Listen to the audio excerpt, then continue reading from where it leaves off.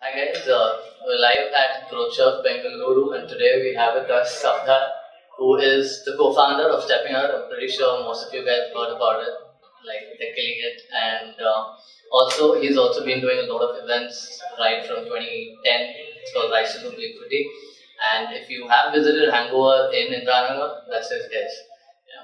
So a couple of questions that we're going to be asking him today.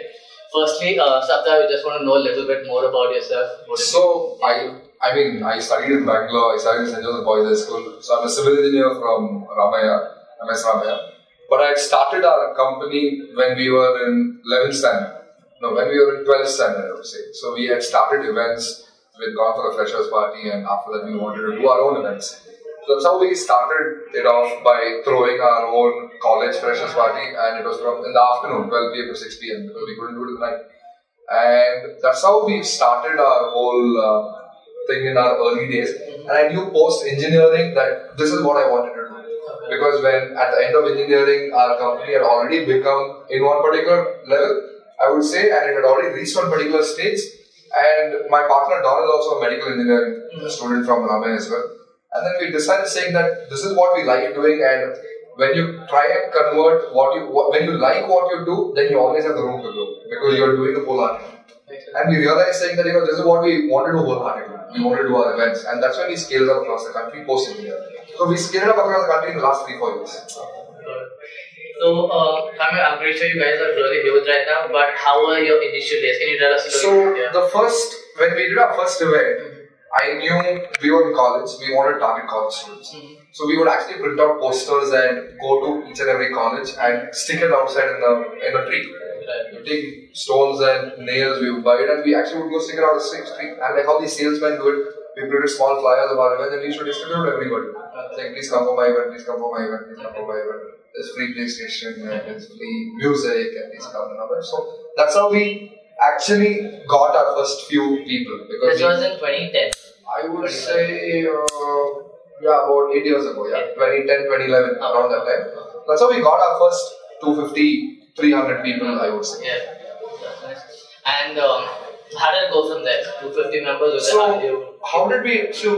Retargeting is the key for any business. Right. For marketing as a whole, retargeting is extremely important. Yeah. So we had 250, 300 people and we started retargeting it to them for events. So every event, say, if I grew in 100 more people, with the database, and we start retargeting. So right now we have a couple of lakhs and a couple of thousands and all of that, and we retarget them. So retargeting is what helped us grow our business. So the same, like when you come for my event this week, I would say next week I have something else. Right. Why don't you try that out? The third week I have something very different. Why don't you try it out? So I try to be versatile in our concepts, differentiate the concepts, so that it's not monotonous, it's something different each and every time, and I invited you to come for everything. So how do you reach out to them? Is it one-to-one? Do you send out SMSs? Yeah, we've reached out on SMSs, on WhatsApps and emailers, and now social media is a big thing. And we try and, so how we always try to do is, we try to create a brand around ourselves, saying that, this is what we do, so people start following us on SMSs or on Instagram or on Facebook and everything. And then we retarget to the people saying that, Don is doing something, Safdhar is doing something, or Sharad's doing something. So that is how it helps. So that is how retargeting and creating a brand helps. I think you're probably using a lot of social media terms. You were probably doing social and media before social media became a thing. And I think what you bring into it is personal. Like you mentioned retargeting way back in 2010. That's a thing in Facebook today. Now retargeting is on social media. Exactly. Like on Instagram, people are following us, we put regular stories, we try and put posts, we try and DM people, message people, say come over. So retargeting now in the form of an app, like technology. So another thing, now you did that 8 years back you mentioned, and would you do anything? For example, if someone else is starting out in the party scene today, they're doing their own events, would you suggest anything for them? They're starting out from scratch today. I would suggest, who are starting with events, is sustainability.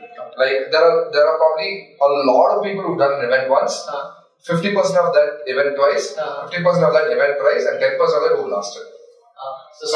Sustainability is, you might sometimes make quick money and then not do it, and then you lose the flow. And you might lose quick money and then you might not do it again, lose the flow. But I would say winning and losing money is a part and parcel of the game. And sustainability, like any other business, is the most important thing for us. So when you mentioned that you lose money somewhere, say you do your first event, you lose money. how do you make up your mind to go again on that? What are the metrics? That's what I said, like a sustainability. Like we know that we want to do this, let's give it another shot. Sure. Let's give it another, if that was the phase, let's give it another shot. Okay. SteppinOut was the result of that.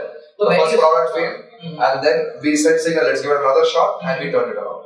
Awesome. So where do you say stop? For you, it worked out. Do you think that is the mantra for everyone? Like try till you fail? I would definitely say try.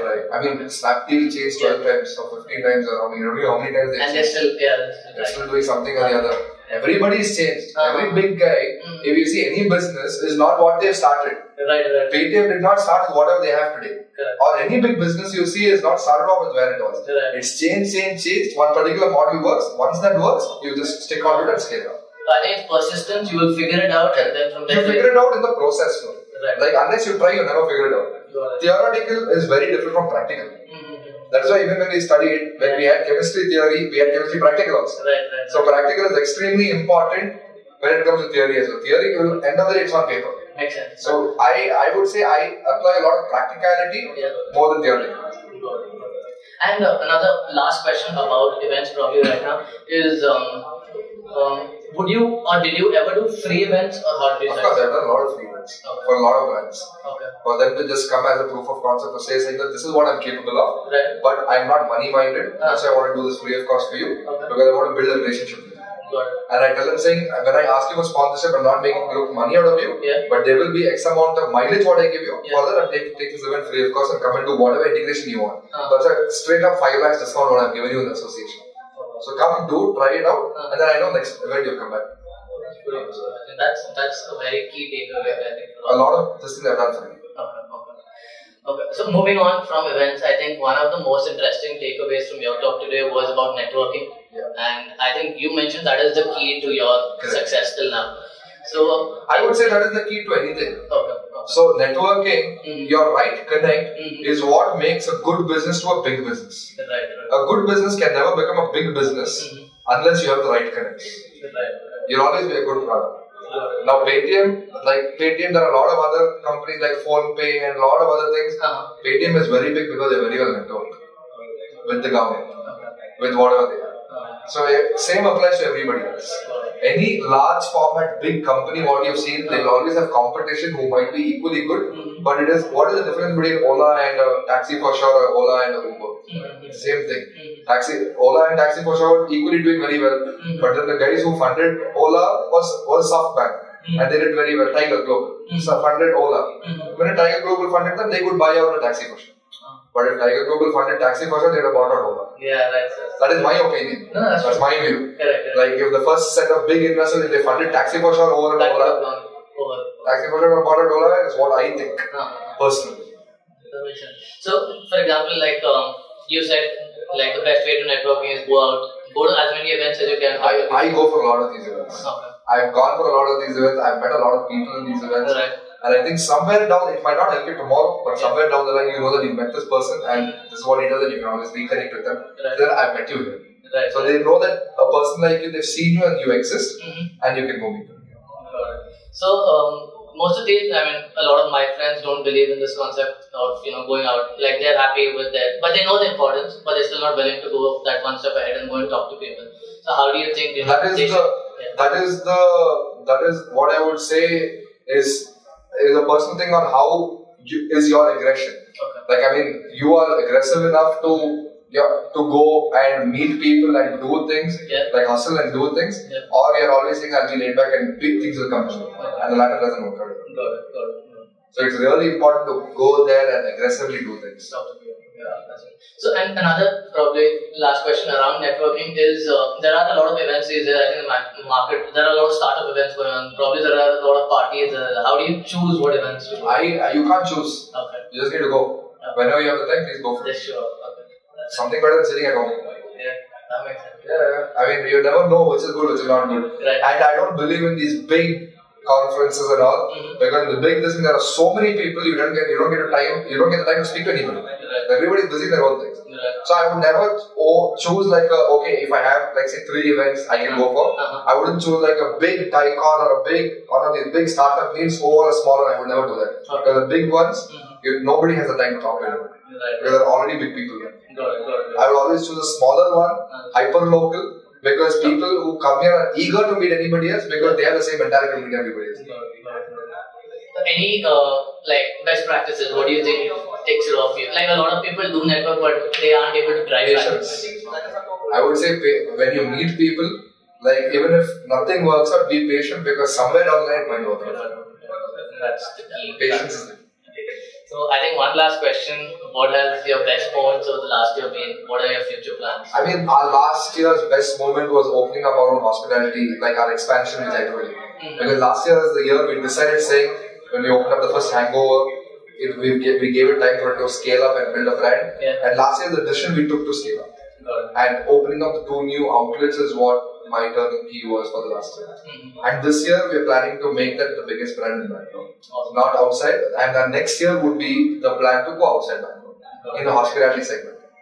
Any tips for folks in the hospitality? Like I'm sure there are a lot of capital investment. Any tips for guys entering the hospitality segment? Hospitality segment, I would say you'll be very hospitable. It'll be nice to people. That's a deep that's a very big task. Okay. It's a big task to be nice to everybody. Because you always have people who you can't please and then they write against you. So those people who are not pleased, you need to again be nice to them and offer them something and retarget them to give them a good experience.